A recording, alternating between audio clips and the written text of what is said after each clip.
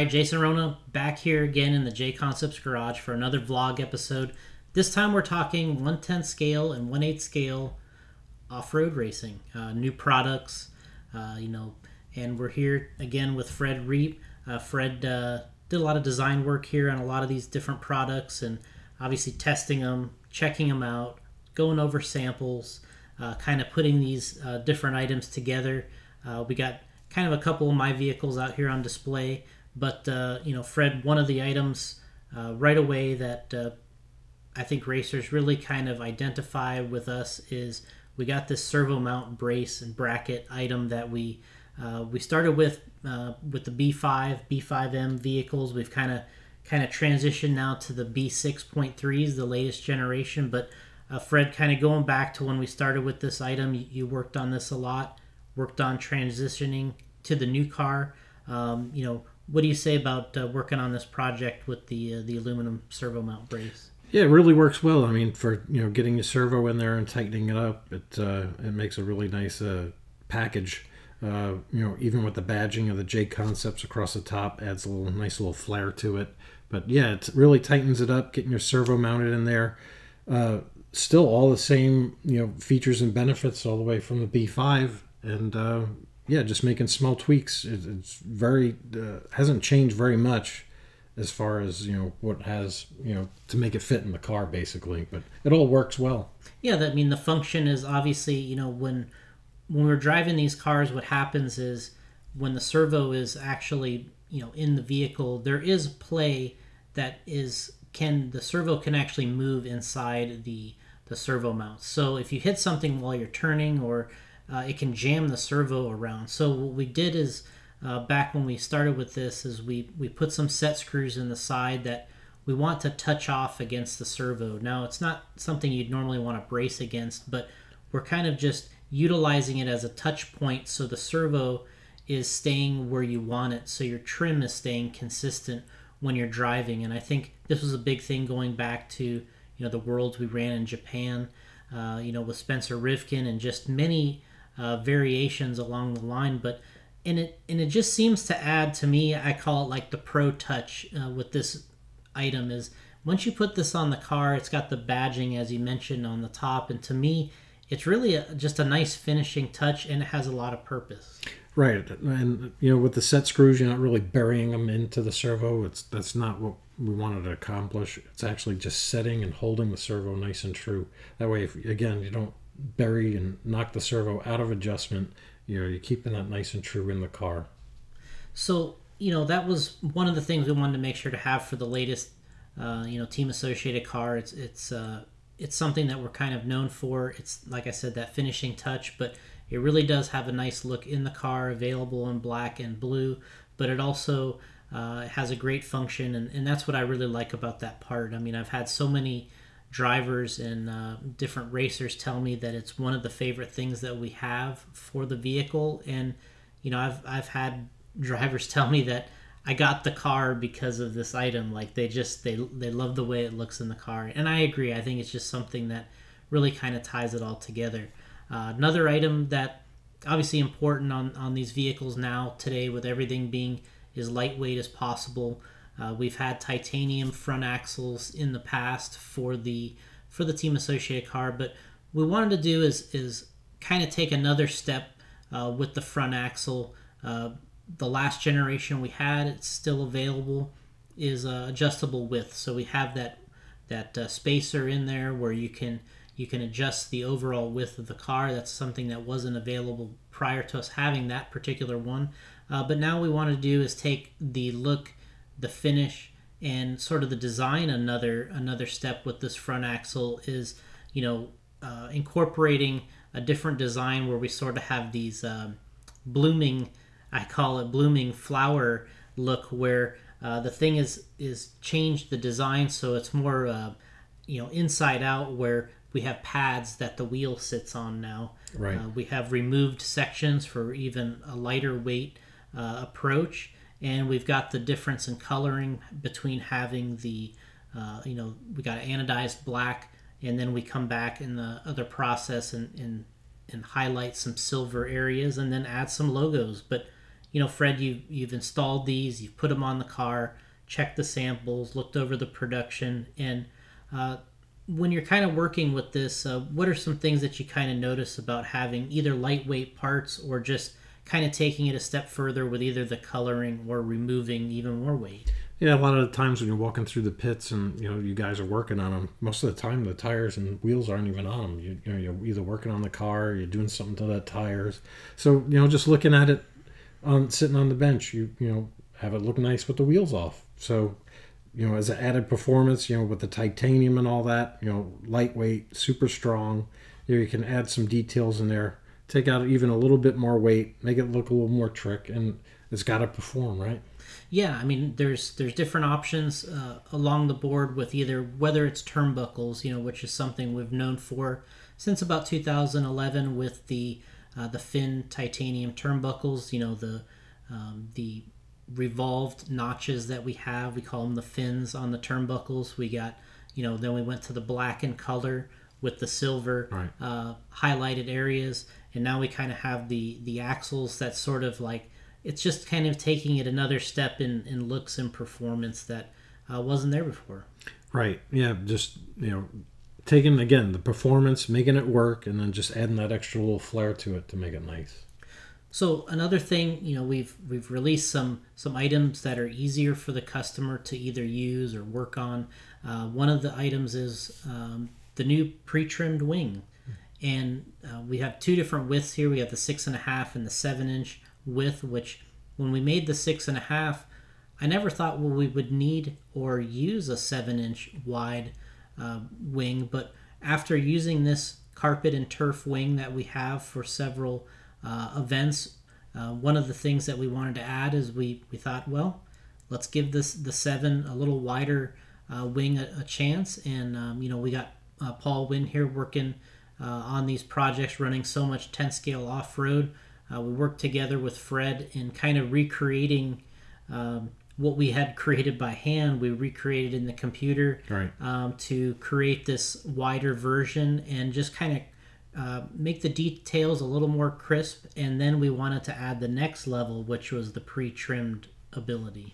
Yeah, there's a lot of things going on there. And, maybe this is the third design out of, when we first started messing with that from the original handmade mold.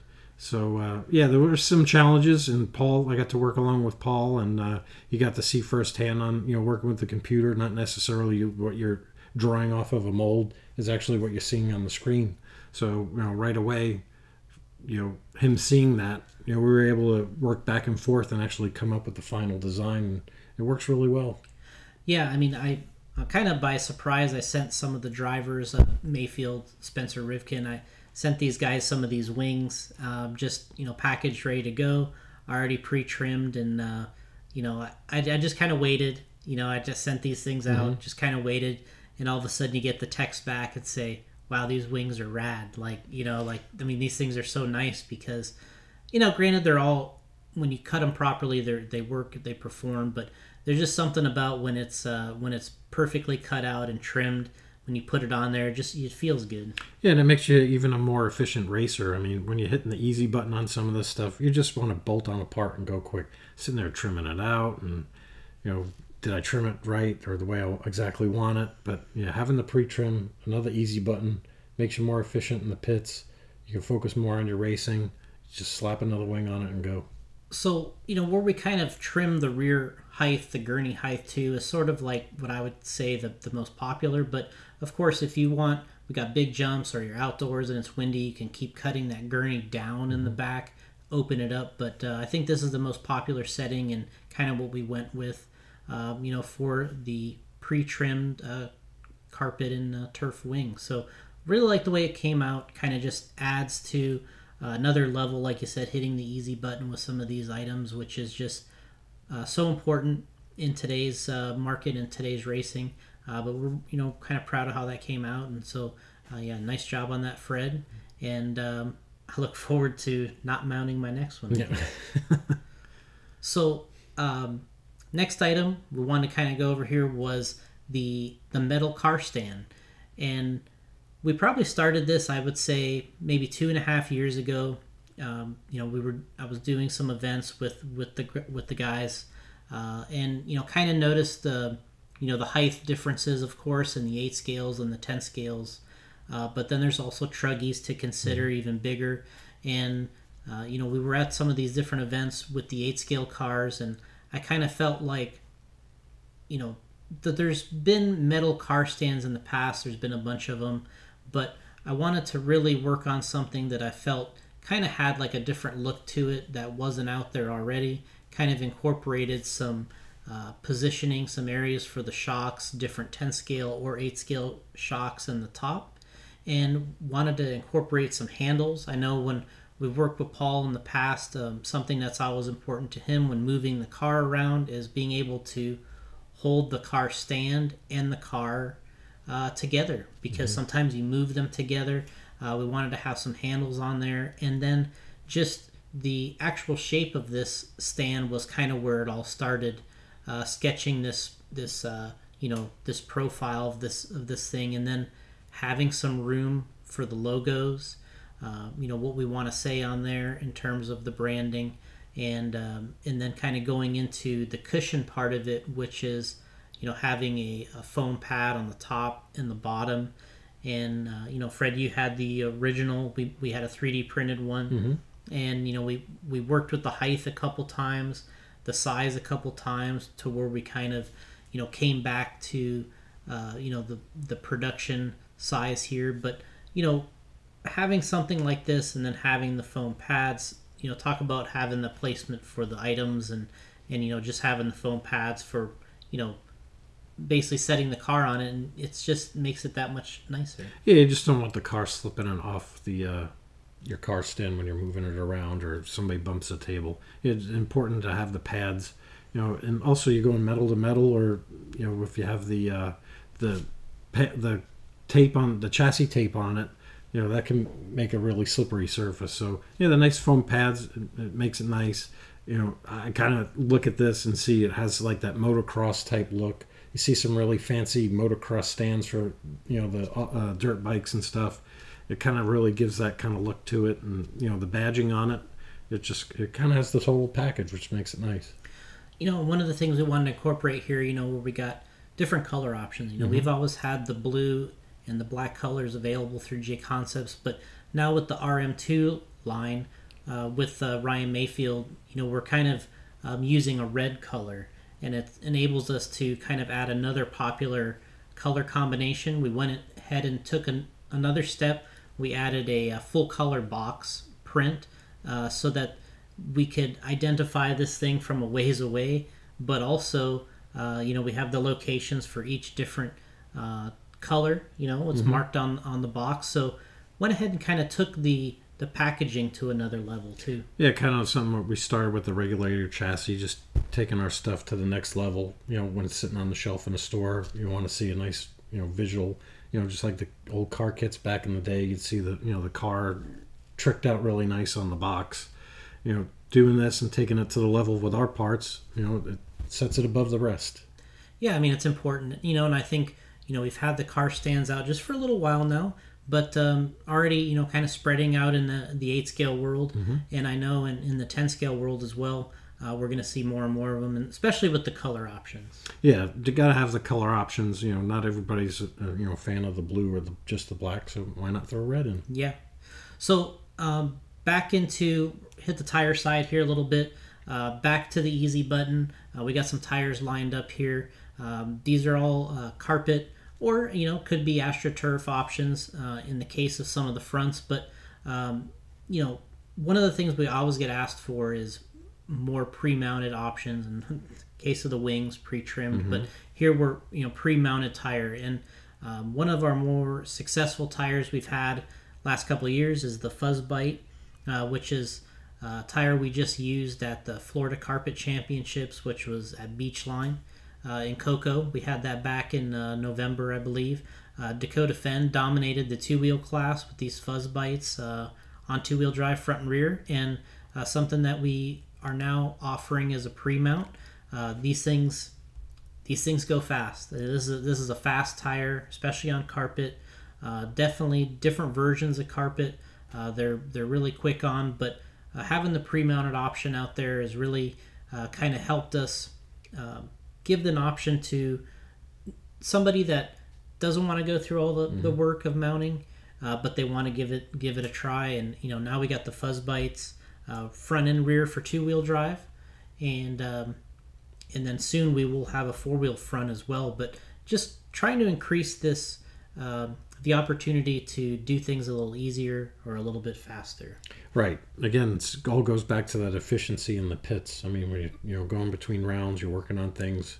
You may want to focus on a repair you need to do on the car and not have to think about mounting tires. So, again, all these little easy buttons, little things were taken off of the table for the racers. They can focus more on their game. And another tire we recently came out with is the Pin Swag, which is the reason it's named the way it is because we had a tire called the Pin Downs and we had a tire called the Swagger. So we kind of combined the two because the treads are combined. So this is the Pin Swag, also a pre-mounted version. Again, available in the white and yellow colors. And then kind of moving over to having a 4-wheel front option, we got the Swagger 4-wheel front. So this has been our front tire standard on all of our JConcepts races on the National Series for several years. It's a multi-national series winning tire. It's definitely one of the easier to drive front tires you can run on 2-wheel, 4-wheel, and now it's pre-mounted for the 4-wheel. So all on the mono wheels, multiple colors. So we're really excited with having these options now for everybody, and I think it's just another move forward to making things better for the racer and having multiple options available for different conditions. Right, you got to have the options to be able to work with out there. So that's kind of the wrap up here with the 8 scale and the 10 scale new items. We wanted to kind of drop a little note here about some of our fresh stuff because it happens so fast. We're in 2022 and we're keeping moving forward. We got a lot of large events this year, including our national series. We got some huge 8 scale events that are coming up early in the year, so we wanted to make sure to show some of these new items before we kind of hit the track at some of the major events. So we appreciate you watching. Of course, always subscribe, like, ring the bell, and as we say, leave a comment because the comments are important. We look for product ideas, and we look for that feedback. And we appreciate it, and we'll see you next time.